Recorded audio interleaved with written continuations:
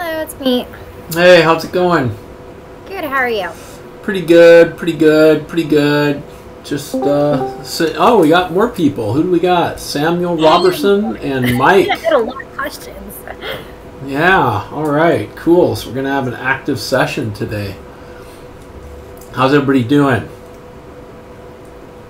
Can you guys hear me? I can hear you. Awesome.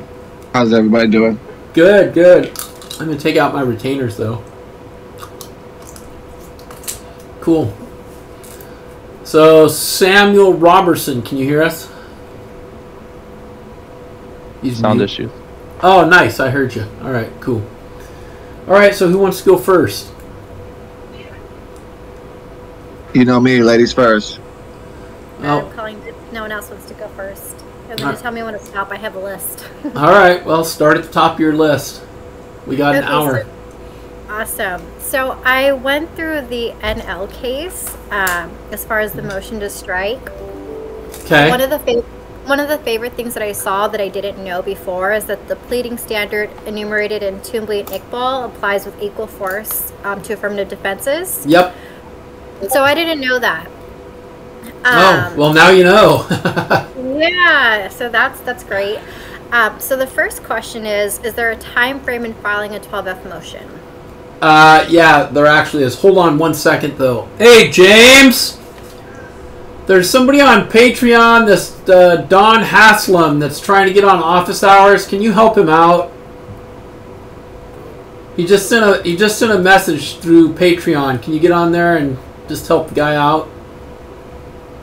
Are you on Patreon right now? I'm on office hours. I got 5 people now. I'm looking for the office hours meeting. I sent him the video link for him to watch it and figure out how to set it up. The video that I sent contains everything that he would need to know to download. How long Discord. ago did you send this? Because he sent this to Today. me. Yeah, but when? He just Earlier sent in the this. morning. So, I mean, obviously he's struggling because I don't think he watched the video. 5:01. I'll tell him to watch the video. Yeah, okay.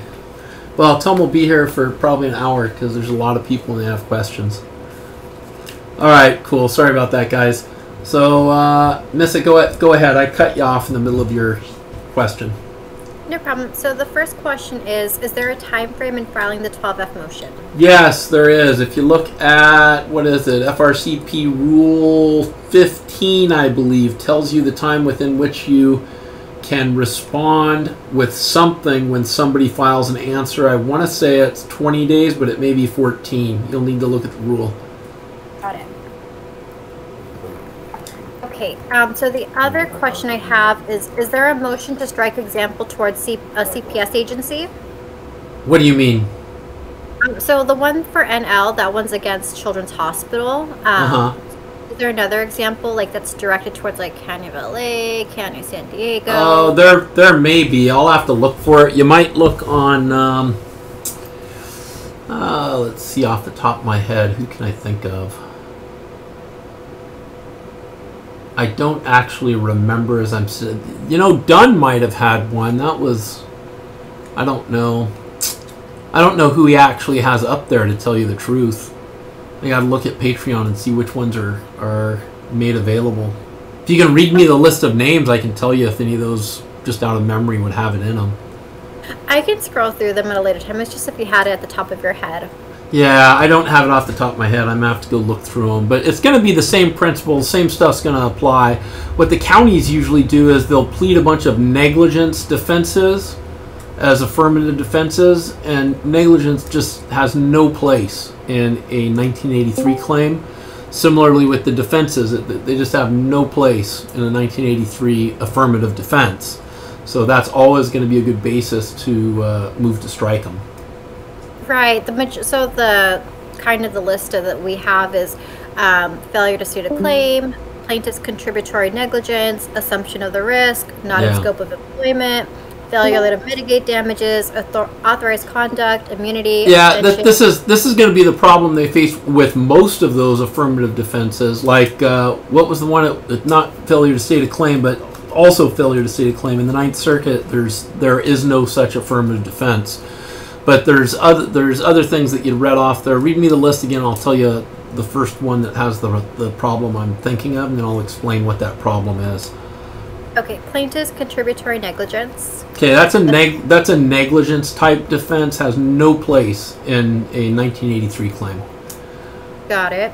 Assumption of the risk. Same thing. Has no. How do you assume the risk that somebody's going to violate your constitutional rights? How do you do that? Right. And so that's why I was like, this would be a good topic now that I'm at this stage. Another one is not in scope of employment. Okay, hold on. Let's just stop right there. Not in scope of employment. So what does that sound like? That sounds like they're denying something that you have to prove, right? Yes. It's your burden to prove that all this conduct was done within the course and scope of employment, right? Correct. So if they're just saying, no, it's not, that's a denial. That's not an affirmative defense. That's subject to a motion to strike. They're just denying the allegations of the complaint. Got it. Failure. Oh, go ahead.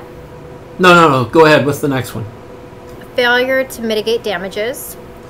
Okay, that there's an argument on both sides of that. Once you sustain an injury, you do have an obligation to try to mitigate the injury, right? But if the injury they're referencing is the violation of your constitutional rights, once your constitutional rights are violated, there's no way to mitigate it. The violation's done. It's like turning on and off a light switch. You either have the light switch on or it's off, right? There's no mitigation. So that's the argument on the constitutional rights side. But usually what ends up happening is you'll sustain some emotional distress injury as a result of the violation, or you'll sustain a physical injury, maybe death as the result of a violation.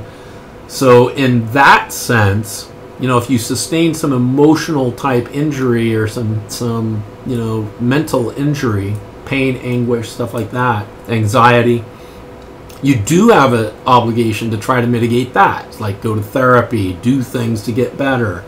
You can't just sit around malingering and claim somehow it's their fault. So there's an argument on both sides of that depending on what injury they're going after. What's your next one? Okay, authorized conduct. What? Authorized conduct. Authorized by who? Authorized by plaintiff. Okay, so they're saying basically consent?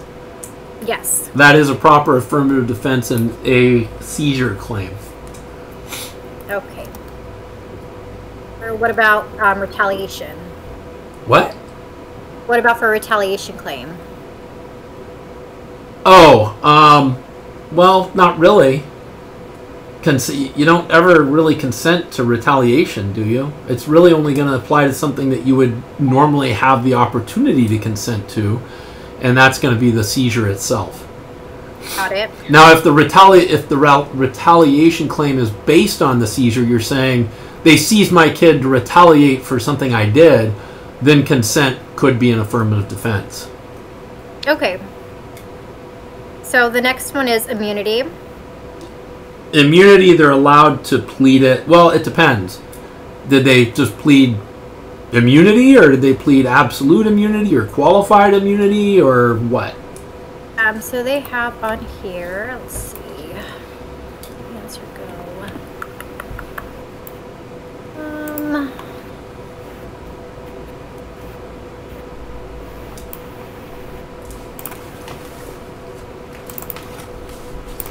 Okay, so the immunity is under California Government Code section. Well, actually, there's 1, 2, 3. Hold on, stop right there. Are you alleging state law-based claims? Yes. Okay, so let's retract a little bit, because some of the negligence affirmative defenses will apply if you allege a state law negligence claim or a breach of mandatory duty claim. Some of those defenses will apply to those claims, but they have to call out in each affirmative defense what claims they're saying they apply to. Got it. Okay, I'll dig into that one a little bit more. The next one is abstention. What kind of abstention? Younger, Colorado River Doctrine? Younger and Rooker-Feldman. that, is that going to be an affirmative defense? I don't know that that's a proper affirmative defense. I think you're going to have to research that one. Normally, the way it happens is they'll raise Rucker-Feldman or Younger, Colorado River, or whatever, in a motion to dismiss. The judge will rule on it. That's the end of it. Got it. I normally don't see them. I mean, I've seen it before, but I normally don't see it because that's, you know, like something where if they have it and they're going to make it, they want to make it right up front. Got it. And the next one is collateral estoppel. Collateral estoppel could be an affirmative defense. Okay, and then the last one is statute of limitations. Statute of limitations, look at the rule on that. They have to specifically identify not only the statute that applies, but the specific facts that would bring you within that statute. Okay. Yeah, it looks very much like a blanket. Yeah, a lot of them will just say, "Oh, the applicable statute of limitations bars the action," and they won't say, "Okay, which statute of limitations." And Right. that's improper. That doesn't meet the requirements of Iqbal Twombly. Got it. So, yeah, that one covers my list. Can defendants come back? Okay, and last question is, can the defendants come back with an amended answer to cure the defects asserted Yes. in the motion to strike? Okay. Yes, and in fact, what you should do is, what's proper to do is meet and confer with the defendants, write them a little letter, tell them all the defects and with your legal support, citing your authority for your claim that it's defective. And in fact, you're required to do that in the Central District before you file your motion anyway. You have to meet and confer with them. And then usually what will happen is the defendants, depending on who the attorney is, the defendants will go ahead and amend their answer so you won't have to file a motion. Okay, cool. Those are my questions. Okay, cool. Who's next? Don, I see you made it on, man. Right on. Yeah. So who's next? Hearing. I'll go. If Okay. nobody has anything. Yep. Go ahead, Mike.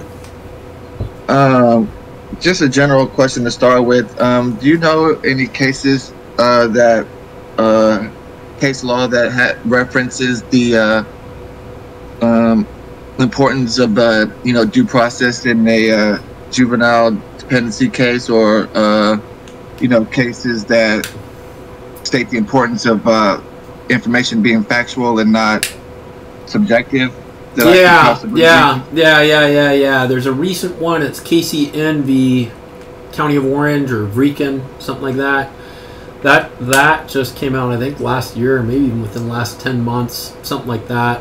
Then there's also the Hardwick case. It's going to be Presley Hardwick versus... That's the one. It's Presley Hardwick versus either County of Orange or Marcia Vreeken. I don't remember. And then the other one's KCN versus County of Orange.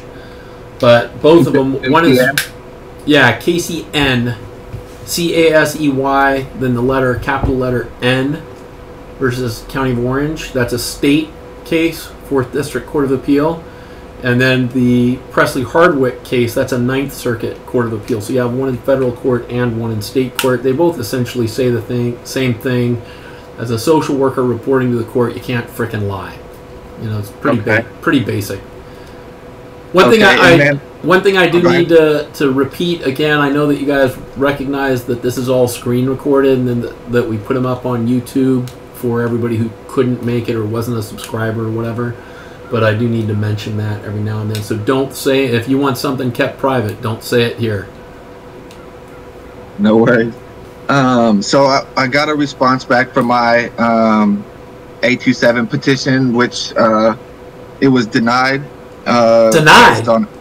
Right. They denied it based on other option. Well, they did two X's. They said the petitioner has not shown good cause for the release of the requested records, and then also check D, which was other, and they said the request is also denied as moot. See item 6 for further explanation. And when I originally requested it, I stated I needed it for my appeals case that was currently in motion. That's why it's moot. Who was doing your appeal? Were you doing it yourself, or did you have an attorney doing it? I had an attorney doing it, Yeah. and they said basically since we filed the opening brief on August 7th, and of course they responded to my petition on August 20th. Yeah, it's moved. They said it. So basically, what I'm doing though is I'm going to file it again, based on the fact that I would need it for my current defamation case, which has actually been filed in current, and then also advise them that I have a pending civil complaint. I didn't say exactly what that complaint consisted of, because I didn't want to let them know I'm going to, go above them to federal. But I also put that there. Now, am I allowed to normally file it again? Yeah, you can file again. Those are always without prejudice. But normally what we do is if we've got a complaint already filed, we'll just attach it to the 827 and we'll say, okay, look, we've got this ongoing litigation. The records are essential to the discovery process in the federal case. Give us the records. Not only that, but as a party, I mean, this sounds really weird because as a party to the underlying juvenile dependency proceeding, you're entitled to a copy of the records. That was my second question. I did some research, and I understand that according to the Welfare and Institute Code, it states that I have a right to view the case file without a court order and require a court order for copies of the case file. Is that accurate? Yes. So when I file my go run at it again, do I have grounds to claim to view it at that time? Because obviously they got the file back because they had to review it to deny it. What are my odds of getting to view it, or how does that work? Do you have any? You get to view it just under the statute. You have a right to view it. The issue with an 827 petition for you as a party to the underlying case is whether or not you're going to get a full copy of it. Right? You have an absolute right to go view it. Now, would I do that at the court or at the agency itself? Both. Okay, that's good to hear. Now, I did also in my second notice to them, basically, I also asked for it to be approved for use in the defamation under seal. So I should get a 2-for-1 if I do.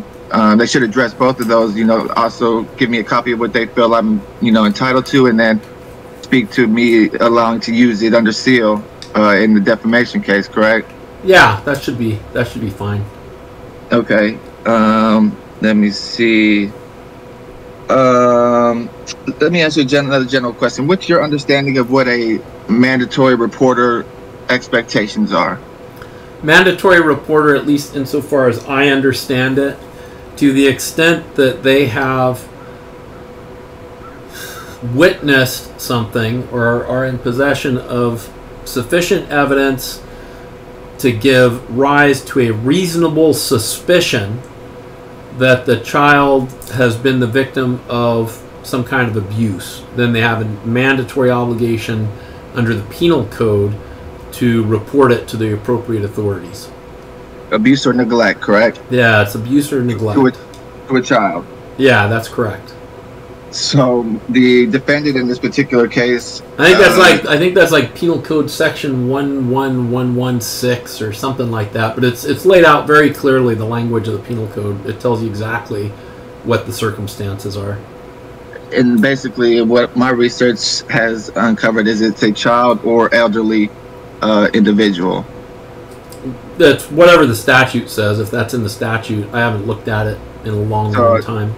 So my defendant is using, she responded to my summons and service, claiming that she's exempt from defamation because she's a mandatory reporter, and that the statements that she made were factual and happening to her, but nothing that was stated or claimed had anything to do with the child. So I just want to make sure I wasn't misunderstanding what a mandatory reporter is. Well, and only certain types of people are going to be mandatory reporters. Like for example, in the medical field.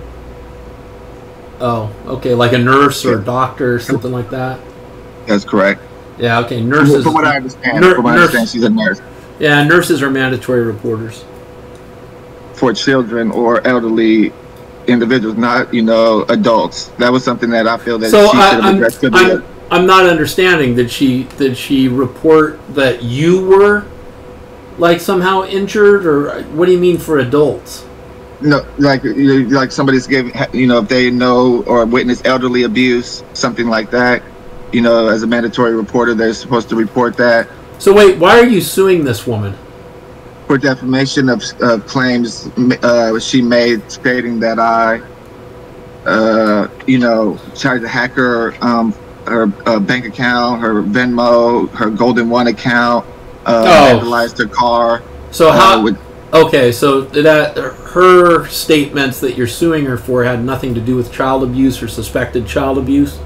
Or neglect, correct.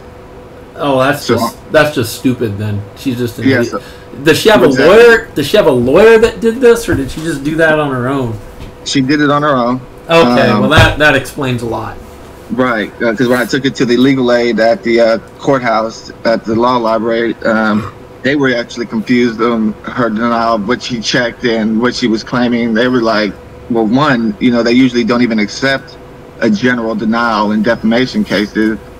And then, the selections that she made just were kind of contradicting, each other. So I'm really not worried about it. I just wanted to make sure that I understood mandatory reporters' obligations, and that's usually, child abuse or neglect to a child, which they are supposed to report to, social services. But these claims that she's making should have been reported to the authorities, which I did serve her a request for discovery, asking, particular questions such as those, did you ever report it? So we'll see what I get back. And I believe I have 30 days plus 5 before I can request a, I forget what the verbiage is, where they forced discovery to be. Did you file this? Did you file this in state court, or where'd you file this thing? State.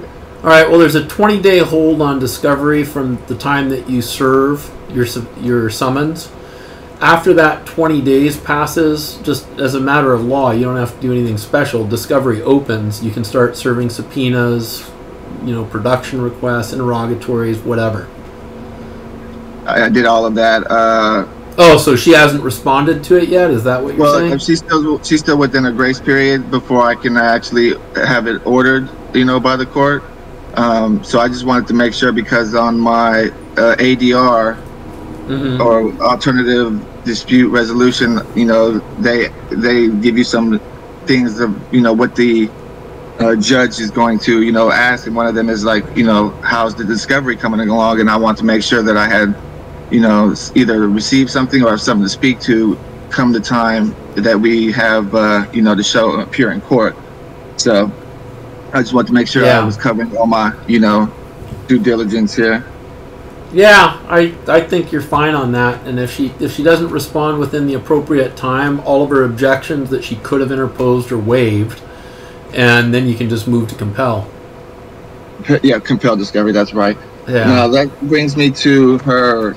I did receive a call actually last week from her insurance, from Farmers, asking me, to give them a call in regards to some clarification on the declaration that I had submitted.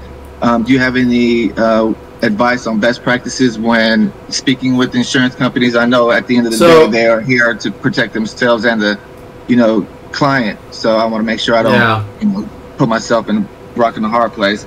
So does she have like homeowners insurance or something that's covering this? I would assume so. But I didn't get into it because I didn't call him back. I wanted to make sure I did some research first on, how to engage with them.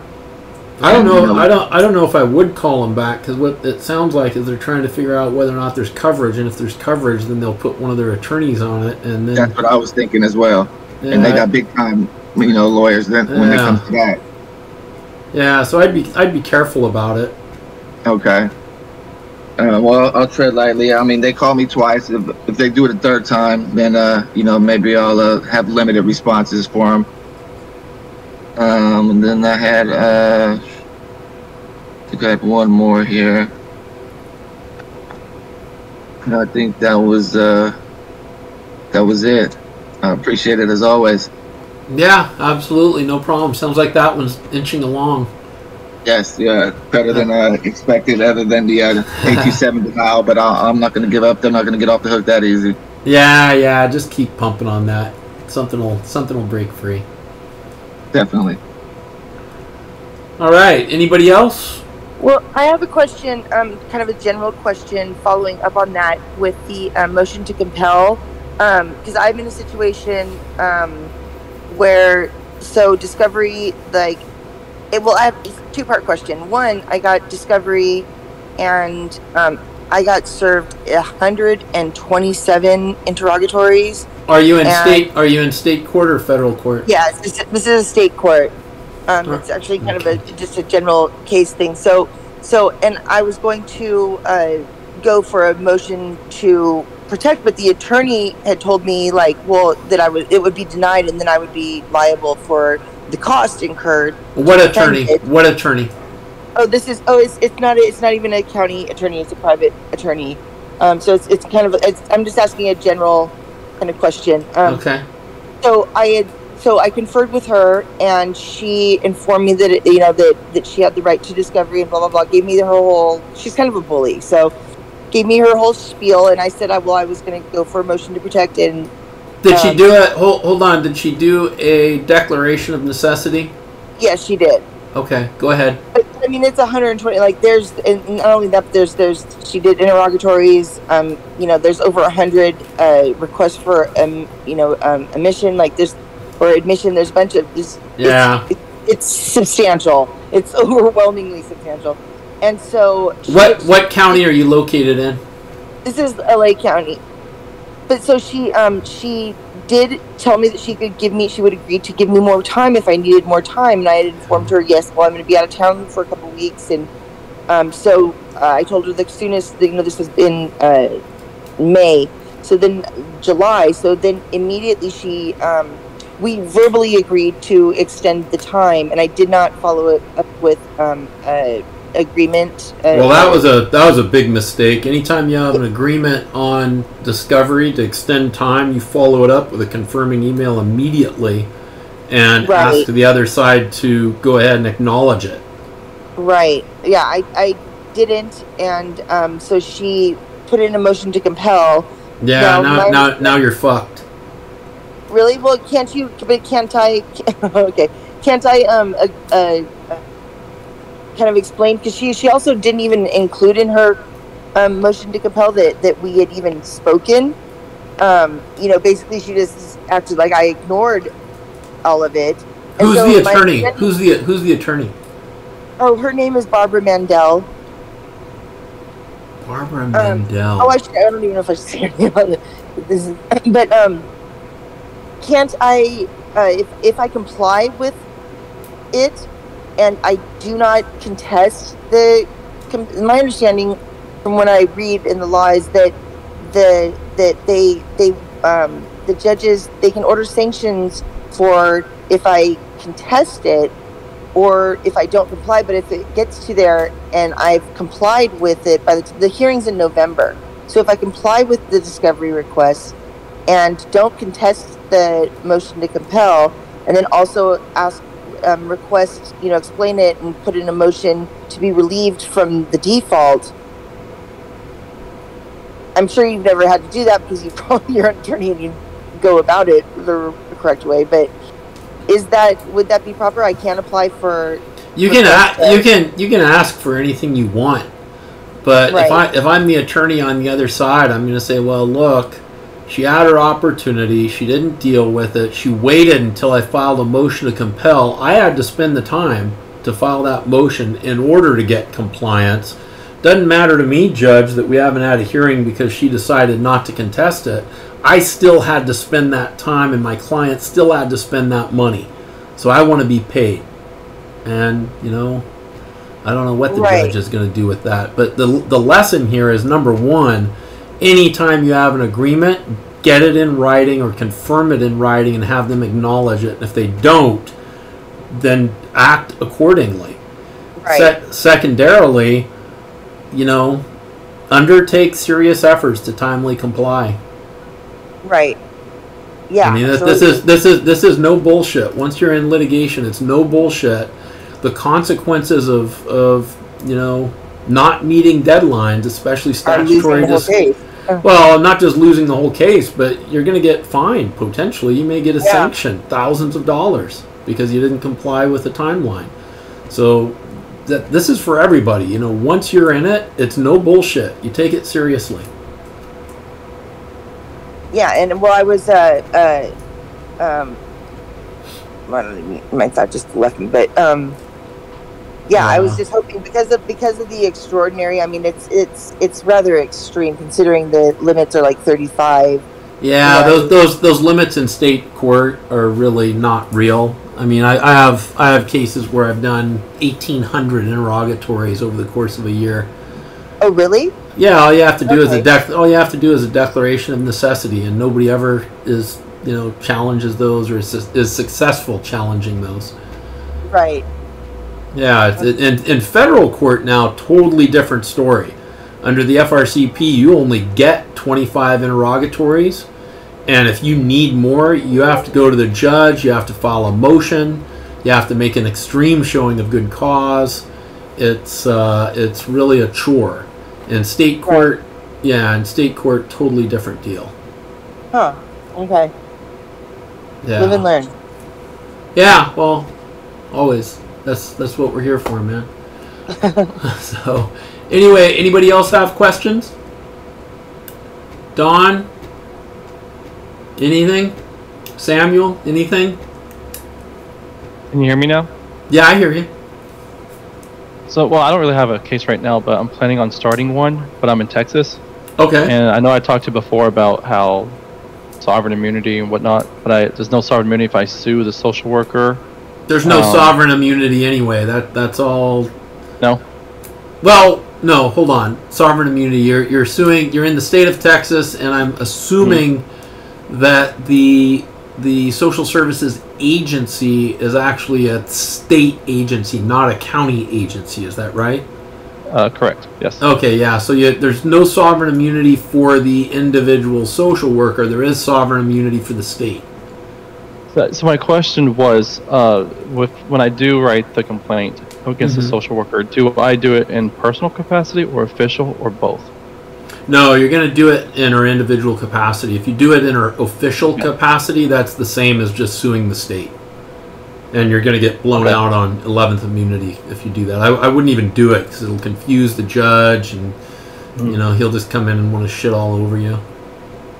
And another thing too, is it going to be in federal court or state court? I don't know. That's a good question. I'm not familiar with the venue out there. I'm not familiar with the veneer. I can tell you that here, depending on what county you're in, like in Orange County, I'd file it in state court if I could get away with it, and actually pay the extra fee to file it in the civil complex division, because you get some really good judges there who really are going to do the work. And if the county doesn't remove, you get the state jury requirements, and that's only 9 votes out of 12, as opposed to federal court where you have to have unanimity. That's a good point. So I guess you got to look at what your rules are. I don't know out there, so I couldn't really tell you what my preference would be, because I just don't know what the rules are in your county. And would it be like a federal claim or 1983 claim? Yeah, 1983 claim's a federal claim. I mean, did they lie about you? Did they take the kids without a warrant? I mean, you got to have an underlying constitutional or federal law violation to support a 1983 claim. So here's the thing. I'm the uncle, so I don't really have a right to do anything, but I am going to law school. Okay. So I'm planning on writing it. So my sister's current in a CPS case. I have my niece with me. I'm planning on writing it after the case is over with. In relation to my sister, and then when I graduate law school, I'll jump in as the attorney to represent her in the case. Okay, right on. Just so I'm just going to write everything. It's got to figure out how I'm going to do it. Yeah, just watch out for your statutes of limitations, and what you do is just have her file it pro se right before a statute runs, and then beg with the court for more time to serve it, more time to do everything. That'll give you time to finish law school, pass the bar, and do your thing. Yeah. So when do you graduate? When do you finish? 2026. I gotta make it last long. Oh wow, yeah. I'm part time, so. Yeah, it's 3 years, man. You gotta drag. When does their statute run? July 2025. Oh, well, that's not so bad. You just drag this thing out to July 2025, file it, and then don't serve it, and then get the judge to give you more time to serve it. You can probably get 2 or 3 of those before the judge says no, and then serve it, and then start having her make deals with the other side to delay things, and you can probably stretch it out until you get licensed. Yeah, hopefully.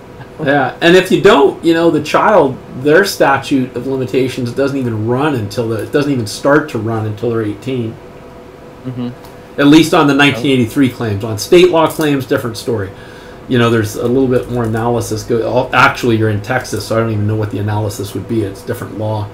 It's probably similar, but yeah. So you can probably stretch this thing out. That's kind of cool. Regarding like the flurry of motions, with the general the motion. Well, the actual would be 12B if it's in state court. But how long does it normally last for a court to get to that point? Is it pretty quick?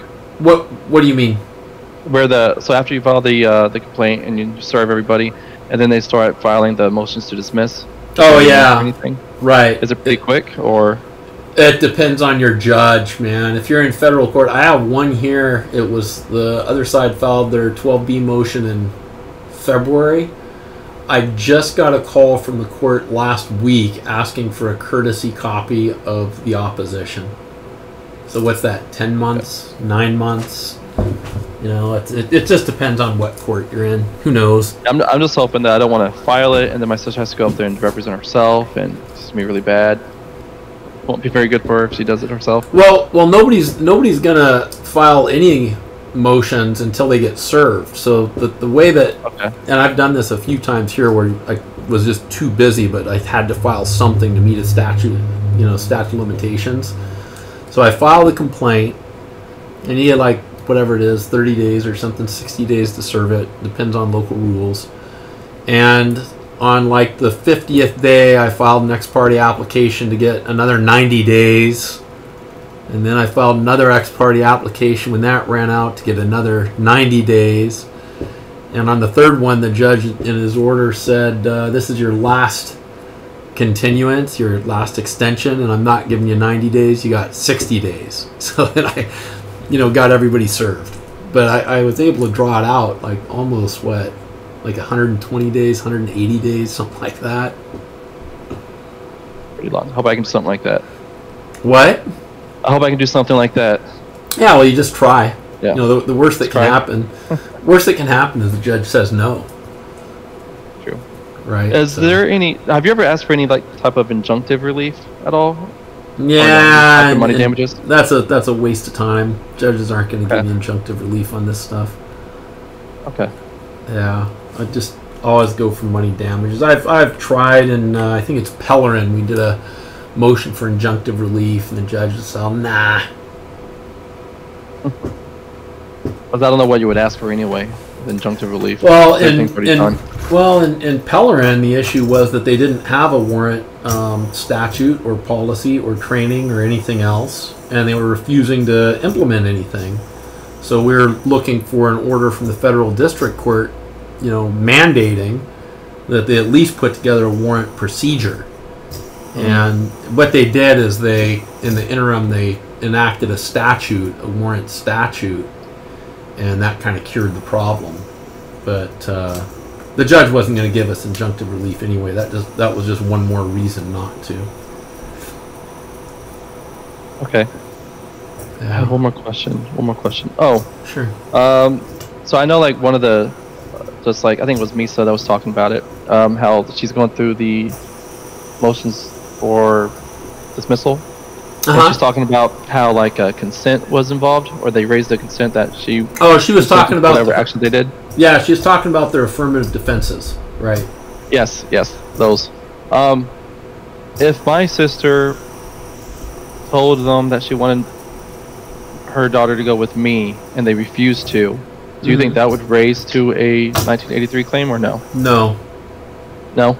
No, they have discretion when they're placing with family or anybody else.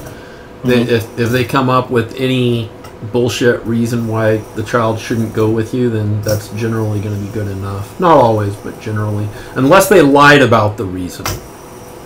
You know, you still have a right, even though you're not involved in the case, you still have a right not to be lied about. Well, So I know my mom, the night she was removed, my mom called me. I was in law school. She said, can you go out to that area and go pick her up? It's 2 hours away. So my mom gave me the number to the social worker, and then I called the social worker, and she said, no, we can't do that. Yeah, that's iffy.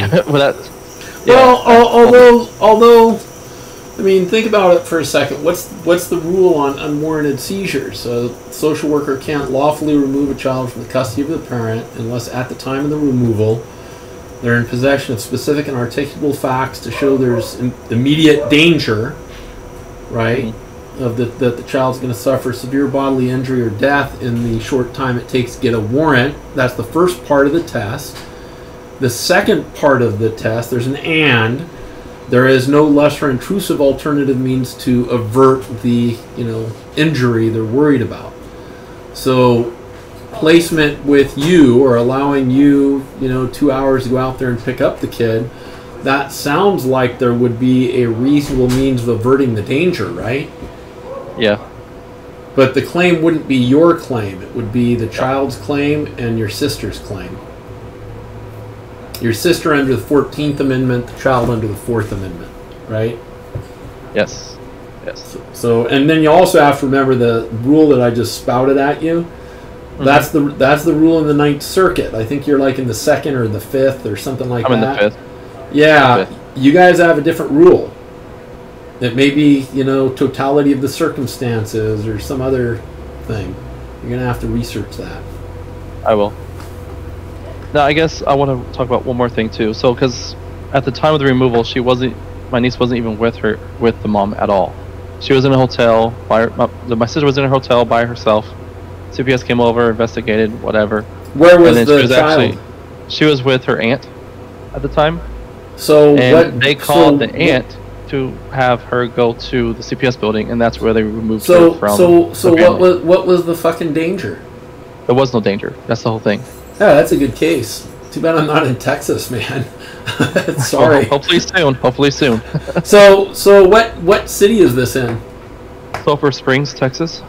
How far is that away from Houston, League City?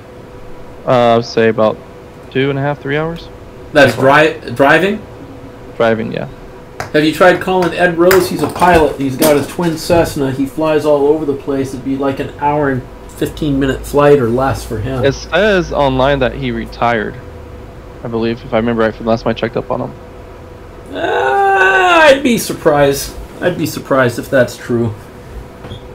It says online on his website that he retired, or just somebody blathering on some blog somewhere? I think it's on his website. Really? I believe so. I checked on it last time. This is wrong. Ed Rose. Fuck, that's kind of bizarre. Maybe, I don't know. Maybe not. Edward. I'm looking at it now. Rose Jr. Yeah, he got a nice appellate decision out there. He's still admitted here, man. Is he? Okay. Yeah, he sure is. I have to call him, ask. Yeah, I would give him a call. Would that still be a 1986 claim, or it should be something No, else? It's going to be a 1983 claim. 1983 claim? Yeah, 1983 claim. Okay. And I don't think he's retired. I mean, his LinkedIn stuff is active. His Martindale Hubbell's there. That's current. Let me see what his CalBar thing here. Let me see what that says. Certified public accountant. Yeah, he's a tax attorney, CPA. He's done a few of these cases. He's got a good published decision in Texas in the 5th Circuit. I want to call him. Yeah. League City. You said League City, right? Yeah. Yeah, League City. Yeah, call him up, man. He's a pilot. If it's an interesting case, he'll fly out there and, swing a bat. He's not afraid. Okay, cool. That's awesome. If he can do it, then that's more power to him, I guess. it takes generally years to get this done, right? Yeah, these are not cases that are going anywhere fast. Okay. What attorney was that you mentioned? Ed Rose. He's in Texas. Okay. You said he's admitted in California too? He is, but he's highly unlikely to take one of these cases here. Yeah, of course. Yeah.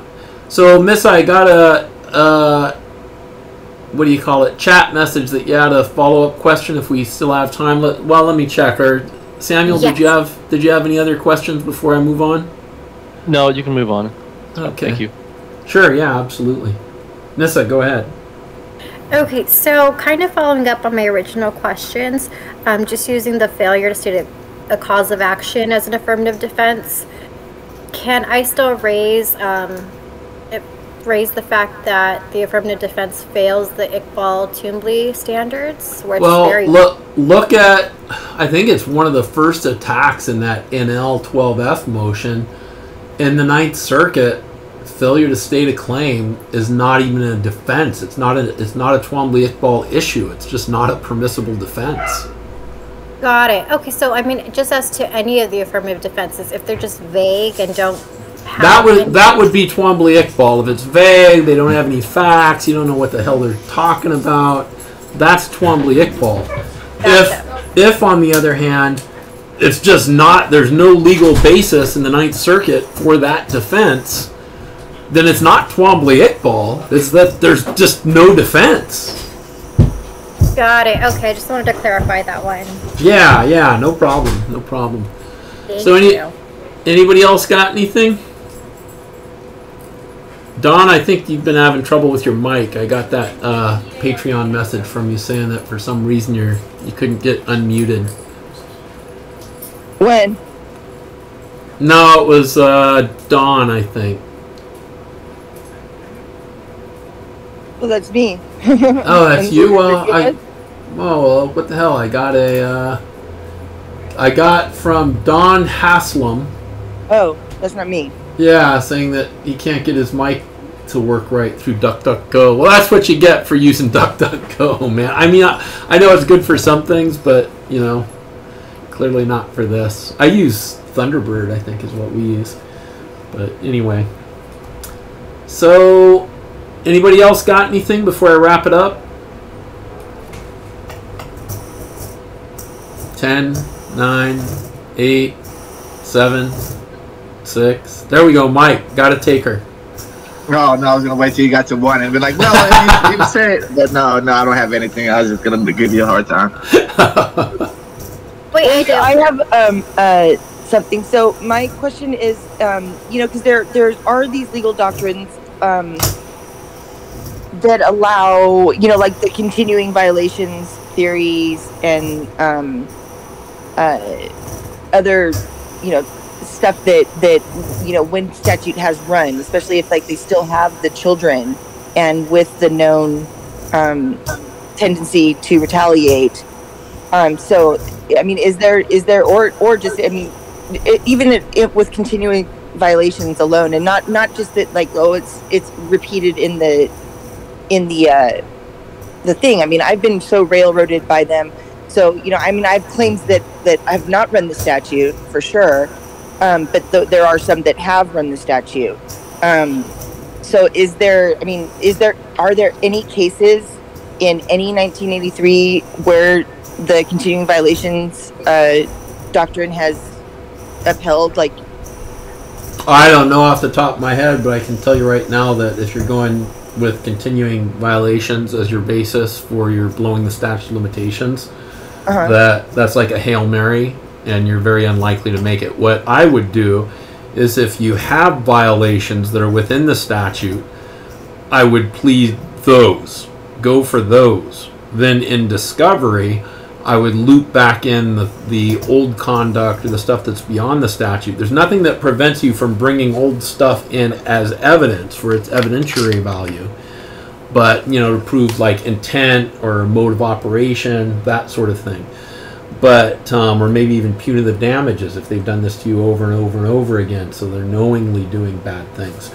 But, you know, if you're relying on continuing violation doctrine to get over a statute of limitations problem on a claim that's, you know, 3-4 years old, whatever, you know, good luck to you. Really? Well, even, I mean, can you then plead like all of them and just some of them not meet the statute? I'll tell you what. I'll tell you what. You absolutely can't. But I'll tell you what I'm going to do. If I'm the judge, I see a pro per coming in, pleading everything under the sun, including stuff that everybody, including the pro per, knows are beyond the statute of limitations. I'm going to take, you know, my green eye shade accountant position with my very sharp pencil, and I'm going to hack and slash and cut and do everything I can to dump that shit. So the answer is yes. You can plead anything you want. And maybe you'll get lucky. You'll get a judge that, you know, is going to take a kind eye towards you. But, you know, it's a crapshoot. Right. And you don't think the continuing, I mean, because you know, there's I don't know. Two things I got going on here that I'm going to respond to your question. Number one, I'm not here to give legal advice or legal counsel. Right. And what you're asking for is both. Okay. Secondarily, I don't know enough about your case to tell you whether or not that's going to work. And I'm not going to ask you enough about your case to tell you whether or not it's going to work, because, again, that would be legal advice. Right. That's the problem. Well, so, yeah, no, my question is just if you knew of any cases where it had been successful at all. Like, even outside of child welfare. Yeah. I don't, but I haven't done the research. Okay. So there it is. I mean, that's the basic thing. There may be stuff out there, but I haven't done enough research to satisfy myself that, you know, there is or is not one way or the other. So I really don't feel comfortable, you know, telling you, oh yeah, here you go, or oh no, it's a dead duck. So so them lying in current like reports. Then that's current. That's current. I mean, they can't lie about you.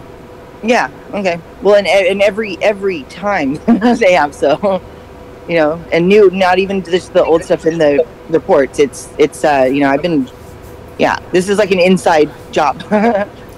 Yeah. Well, if they're lying about you, that's current stuff. Okay. And those statutes, you know, I presume you're in California, so it's a 2-year statute on your, you know, claims over current violations. Right. So you can basically have a 2-year look-back period. Whatever they've done to you within the last 2 years, that's on the table. Oh, yeah. So. Okay. Cool. One more. Sorry. Yeah, go ahead. What is the fundamental purpose of an affirmative defense? And if it's removed from the answer, can those defenses be used elsewhere, such as another motion or something like that? Well, that gets into a deeper conversation than we can really cover in 7 minutes. But fundamentally, an affirmative defense is new matter.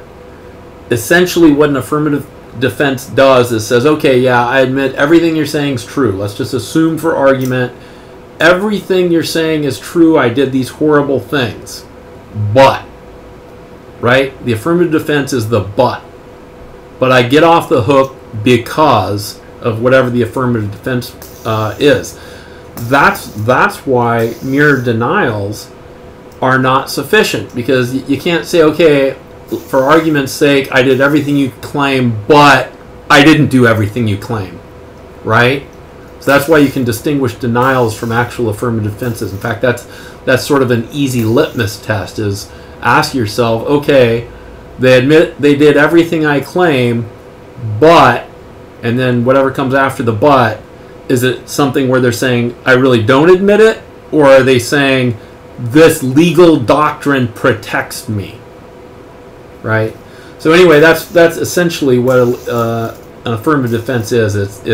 It's an admission for argument purposes only that everything you're saying is true, and they would be liable but there's some legal doctrine that protects them. Does that make sense? Makes sense. Okay, and what was the other part of your question? I don't remember it. If the affirmative defenses are removed from the answer, can these affirmative defenses, be raised at a later time? That's going to depend on, number one, how and why it was removed. Number two, what type of affirmative defense it is. Like, for example, jurisdictional defenses. Like Colorado River Doctrine, that's a jurisdictional defense. That can be pled at any time, even for the first time on appeal. So in that sense, if it's a jurisdictional defense, then no, that's not waived, it's not obviated, it still can come back any time.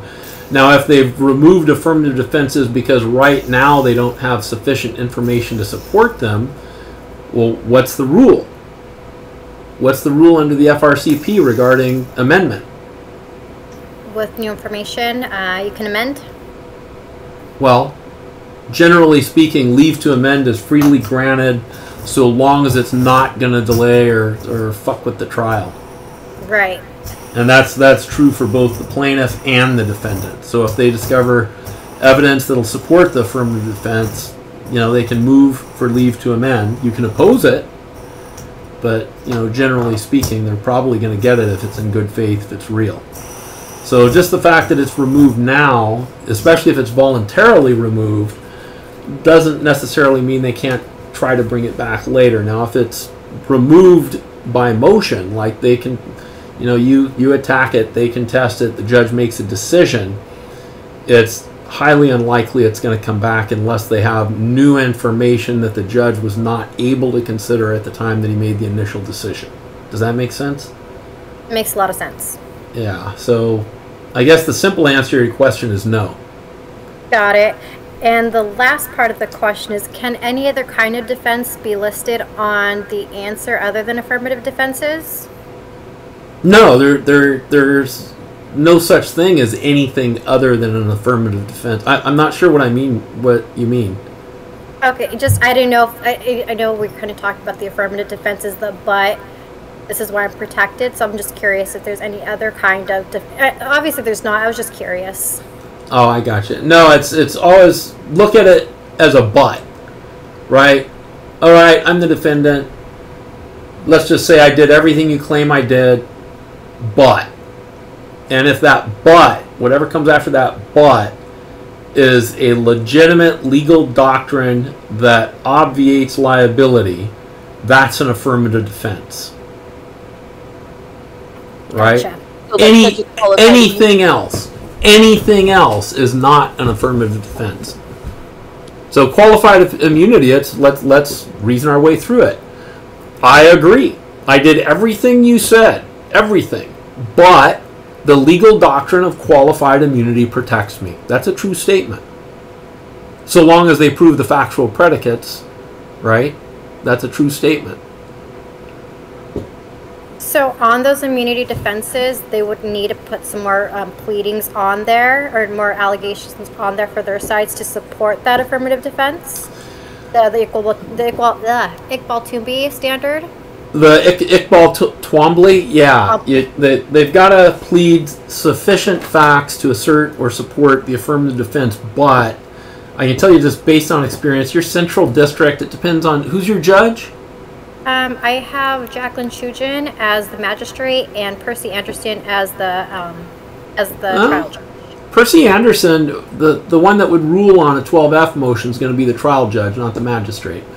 Got it. And Percy Anderson, I don't know. He may go for it if they didn't plead enough. If all they said is we're protected by qualified immunity, he may go ahead and strike it, but he's going to give them leave to amend. Right. So that's another consideration. If you're not worried about spending the time on it and you're just doing it for experience, yeah, by all means, file the motion. But if you're worried about whether or not you're wasting time that you could be devoting to other more productive stuff, I don't know that I would ever file a motion on qualified or absolute immunity. No, these are just blank immunity. Does it say qualified or what was the other one they said? Qualified immunity and the absolute immunity. It just says immunity. Oh, well, that's not sufficient on its face. In the Ninth Circuit, the defendants have the obligation to both properly plead, and prove the immunity. So, I mean, if they just said some weird blanket immunity, and this is, again, just with respect to your federal claims, on the state law claims, it's a different story. It's a little loosey-goosey. But on the federal claims, yeah, they got to properly plead it. They can't just say immunity. Got it. Yeah, okay, with that, I'm going to cut out because it's 6 o'clock and I need to have some time to get ready, for the live. I think I'm on tonight. I got to ask James. I'm assuming I am. Anyway, thanks you guys for joining. I know that it's difficult to use your Sunday afternoon on a 3-day weekend to get on here and talk legal jargon, but, I appreciate you coming out. You guys have a wonderful night. You too. Bye. That's Thank fun. Thank you. Sure. Bye, guys.